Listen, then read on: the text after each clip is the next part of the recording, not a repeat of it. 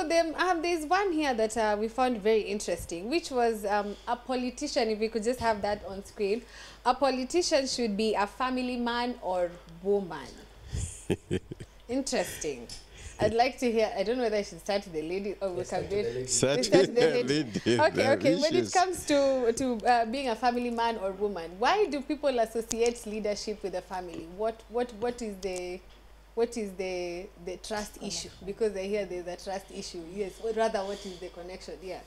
Again, I would like to put that into context. Yes. Usually that is mostly here in Africa and in Kenya, because this is the kind of societies we come from, very close-knit societies, very social societies. And so someone who has a family is considered to be someone who's responsible, someone who's able to make the right decisions, to make the correct calculations. And so you're generally considered to be a mature person, which is not necessarily the case. You remember there was a lady, and I'm sorry I've forgotten her name, she was being employed as I think a high commissioner to Australia, or one of these things, a representative of Kenya. She was around 35, and in the panel, in the vetting panel, one of the questions one of the vetting panelists asked her is, "You're not married, why do you want this job?" And her question was, what does my marital status have to do with my qualifications? Because she was qualified on paper, her career, her experience, she had the qualifications to hold that post. But this is a cultural aspect, this is a societal aspect, which is ingrained in us, which is completely difficult to do away with. And so it is a perception which has been there for a long time, but increasingly as people become more knowledgeable, as people expand their mind and perspectives, get more learned, it is slowly changing, and we're having more younger people, unmarried people, like the former, I think, Senator Lesuda. Yes, she was. She came into into governance unmarried, and she was able to be voted for by a very conservative community, still unmarried. So this is a very long time held perception, but it is slowly changing. But there are some truths to it. I don't know. Maybe the gentleman can tell us. Yes, because it seems like something that has affected women mostly. Okay. All right. Let's hear from Kaberia, then Mheshimiwa. I think there is a common saying which goes by charity begins at home. And this is something which people have interpreted in different dimensions, maybe to fit their own interest. But now looking at the current situation in Kenya, just last year we had an MP by the name Ngeno, who married at 45 years. And also we have the Central Bank governor, who is still unmarried at, I think, 54 years. So we have also in history we have had Charles Jonjo, who married at, I think, 62 years. But now when you look at the context of men and then you bring women, it's totally a different thing. Because there's a lot of perception that we have not seen you exercise maybe leadership authority in your family, because it's believed that's the basic unit of leadership, and it's whereby every common Kenyan can come and witness your leadership. Maybe you have not had your CV in the corporate world, but the way you run your family, maybe your children, or the way they are brought in moral setup, we can be able to gauge your leadership. But as she said, it's something which we need to change the mindset, because we have seen the people who have mentioned, they have done incredible work in their constituency without being married. So it's not a matter of maybe whether being married or not, define the type of leadership which you are going to give to the people. Okay, Mheshimiwa, let's hear from you now. Thank you. I think I agree with Kaberia, and I agree with Monica, that the society just takes it as a norm that having passed through the stages of life and you've now gone into marriage, you kind of become a person of your own, and in the traditional sense, that now you can express yourself in leadership much better. But this is the truth from my view, that everybody is a family person. You are coming from a family, and you have family responsibilities. You have people, siblings. You have your father, your mother, your father, your grandparents. Everybody, and I say everybody because everybody has a relative or some kind of adopted family or some very close friend who is like family. I think everybody is family.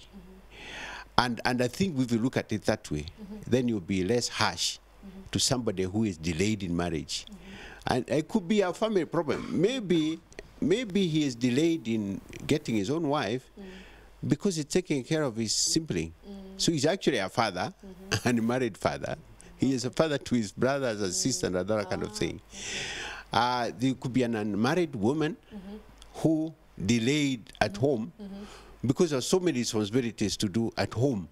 So again, it's unfair to judge her that you are not a family person, and this person could be the one who takes care of that family.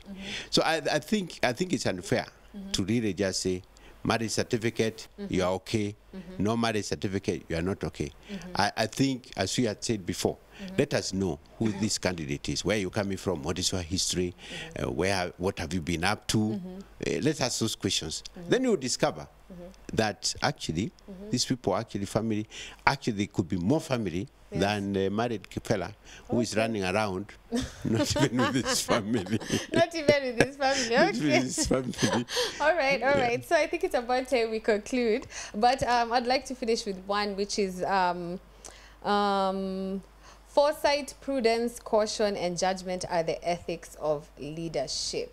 And under foresight, there's something that you're doing for the young people when it comes to mentorship as the Member of Parliament for Mbeere South. And the students there have claimed that it's something we should incorporate in our programs, that we should have a lesson or some sort every week in which they just get motivated, where they get to speak to motivational speakers, coaches, life coaches, so they don't give up. So I'd like Mheshimiwa to let us know whether what you are foreseeing for your constituents and for your students.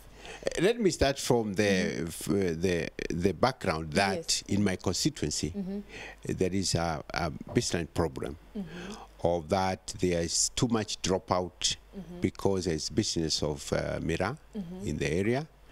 And therefore students are dropping out of school to do business. And we think this is not right because they drop out of school before they are fully prepared. For instance, they drop out in standard 6, standard 7. These are real people who can take care of themselves. We'd like them to stay in school longer.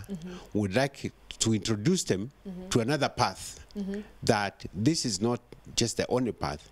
You can have other paths. And therefore, I introduced this mentorship program, and more importantly, peer mentorship, where we bring in students in universities and colleges to talk to students in high school, and we get high school students to go and talk to primary school, and we get professionals to talk to the college students, and then you get Mheshimiwa to talk to the whole school. Yes, I saw you talking to the students. I give like a commencement speech to the big schools, and one of them, which I was doing last week, was my biggest school, which is the Nyangwa Secondary School, 1,300 kids. And it was fantastic. A learning moment for me, a learning moment for them, and this is where it's coming from. And I think we have to do, in this country, we have to do that. We have to raise the next generation. And if there is no effort, there is no concerted effort, a deliberate effort to raise the next generation, then we only have ourselves to blame if we see them going south. And in my constituency, we have seen the trend of going south. And that is why we are rescuing. It's very exciting, really very exciting. And I will invite, I think Mbeere is into those kind of programs, to come over and just have a weekend going through schools, having a nice time with our girls in school, our boys in schools. It's very, very exciting. In one of the schools that we went last year, we were very surprised. They wanted to take 17 kids to university. That was their goal. And we talked to them. They have sent 27 to university this year. And now their goal is 40. And you can see the enthusiasm. And it's very exciting, really very exciting. And I think all of us should be involved in this. Just go there, spend some time. It doesn't have to be long. You go during parade, they only have it for 1 hour. You get 15 minutes. It's enough. It's enough To say something, and they'll catch up to it. Okay, okay. Mp-Mbeere, do you have any response towards this particular program? Because there's some questions that have come in for you, Mheshimiwa. Yes. Maybe a quick one. When we talk about matters of mentorship, it's something which has been so much in my heart and my experience. For the past 5 years, I've worked exclusively on youth empowerment programs, from Tujiajirin KCB Foundation to ALX program, which I spoke here another day, to even being a trainer for KYOP, the program by the World Bank. And I've been going to the youth to talk to them, and I've seen a very worrying trend with the young people, especially as this generation. The problem is actually there are so many of them, they have dived so deep in matters of betting and all that. It's actually a bigger even crisis than even the other crises we think of. And so we've been doing intervention programs, like we've gone to the universities, I've gone to high schools to talk to the people, telling them that there are alternatives. And when we're talking about leadership, we talk leadership is not about creating followers. It's about creating leaders. And I'm so much impressed by what Mheshimiwa is doing, because he's giving the first-hand experience. There's a lot to learn from him, from his experiences. And when people get a chance to talk to Mheshimiwa at the ground level, they get a lot of motivation. So I think this is something which we need to adopt, even not at constituency level, even the professionals. They don't need to sit back in office, keep the experiences and all that to themselves. Because we have seen people with very touching stories. Some, they only post them on social media, maybe, but they don't go to the ground. Those primary school kids are not on social media. Once you talk to them and tell them, I come from a poor family like you, did not get school fees like you, but look at me right now. This is the type of stories we need, and it's maybe something which we can explore further, and it will totally change the face of the country. All right, great. I can't take away or subtract anything from that, Mp-Mbeere. You've sealed the deal. All right, Monica, do you have anything to say? Because there's some questions that are coming in. Yes, and I think it's absolutely incredible, and I must say I'm completely impressed by having such kind of leadership. This is a very leadership that we are looking for in this country, and this is that kind of mentorship, the next generation, is absolutely important, because those are the children who are going to make this country, make up the composition of this country in the future, which we want it to be of excellence. And I think that is absolutely wonderful. And it's interesting that all of us here are involved in those activities. I'm also involved in teaching international relations in public schools through our organization. So we are trying to connect these children with what is here and what is outside, because the world right now, as it is globalized. And so this caring of the future generation that has come out in this panel is absolutely encouraging. All right, thank you very much. I'm glad to hear that. I feel very nice. Even me, I'm encouraging some young people somewhere in this country. I'm only 25, by the way. Anyway, it's about time I read some of your feedbacks. Mheshimiwa, there are questions for you. So Embu County has the 7 Forks Dam and produce electricity, and Mbeere constituents do not benefit from it because most of the homesteads are not connected to electricity.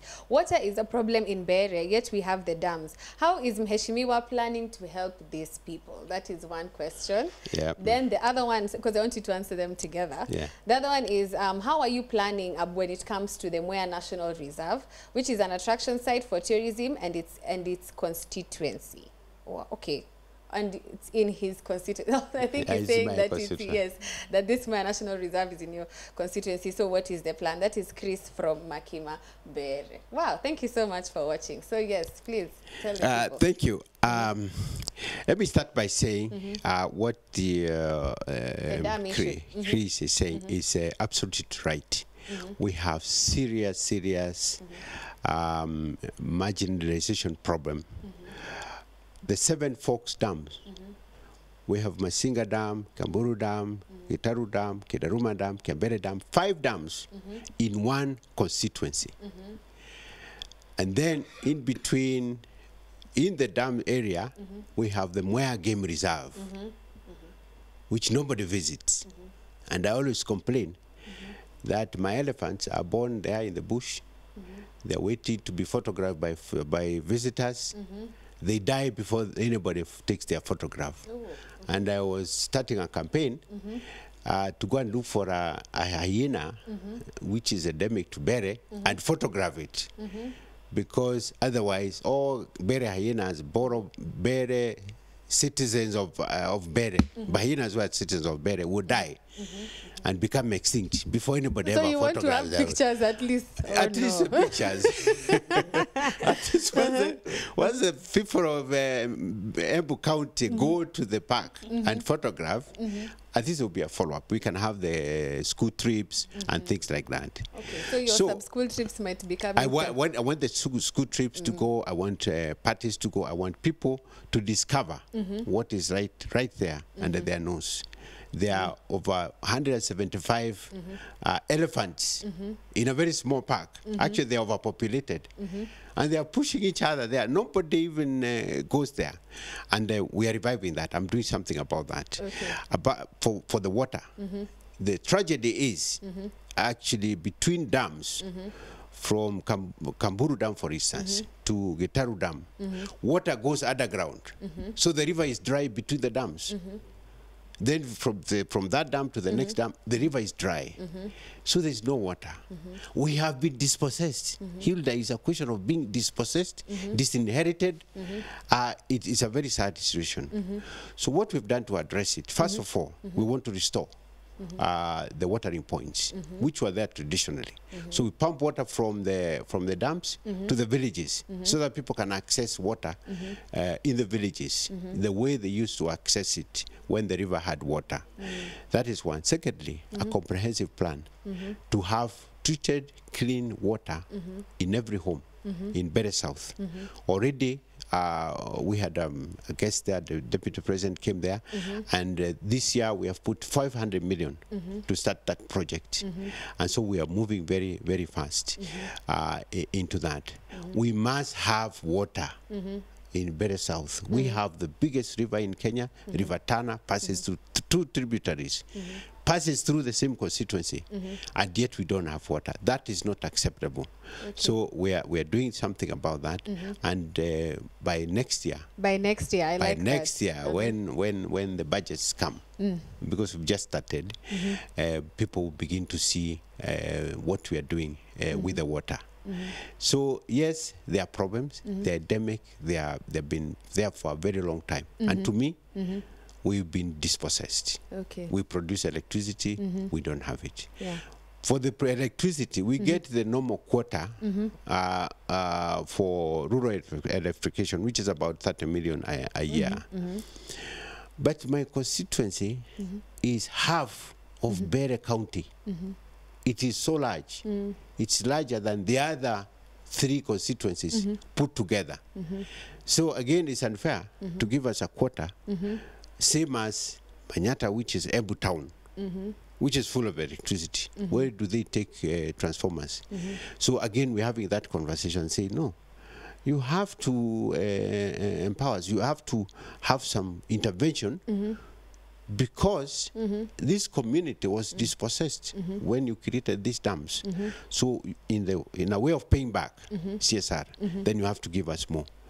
We are working on that. We've done 2 surveys, and the reports are underway for that program. So they can expect some change? Yes, they can expect some change. Actually, they should not expect some change. We are saying we are there to change lives. We are going to change lives. We are going to put more money in their pockets. We are going to have a better lifestyle. We are going to have more roads. We are going to have water. We are going to be like any other Kenyan living in Nairobi or any other place. You just prepare for a transformation, no change. Okay, I like that. Prepare for a transformation. As you've heard from Heshimiwa himself, Mbeere South MP, Geoffrey Kingangi. He's been with us in studio, and he's been courteous enough to even answer some of the tough questions you've thrown to him today. Thank you so much for honoring the Y254 family with your presence. Thank you so much for answering the questions of the young people. For my analysts today, Monica Wambui and Mp-Mbeere, thank you so much for coming. Thank you for putting your points across as well without fear. And anyway, please make sure you do catch up with Youth and Politics. We do this every Monday between 8 to 9 o'clock, only on Y in the Morning on Y254 TV. My name is Hilda Wadidi. Please do not go anywhere.